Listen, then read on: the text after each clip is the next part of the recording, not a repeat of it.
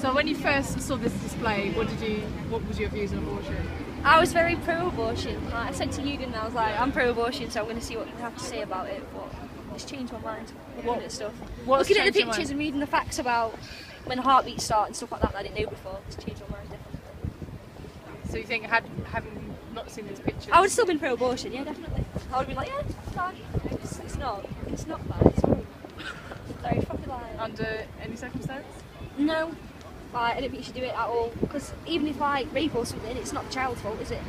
They're innocent, it should be able to hurt an innocent person because of it, shouldn't you? So the fundamental thing in changing your mind has been seeing, I don't know, seeing the facts and figures, yeah, and the pictures of it. It's horrible. Like, and you never seen these pictures before? No, never. I've never seen. Not in school or anything. They talk about it, but they don't like show you stuff. Do they? No, they never show you anything. Like you hear stuff like, oh, you can find out sex at 20 weeks and this, that, and the other, but you don't actually see like that's a person that's got fingers and eyes and spine and stuff. Yeah.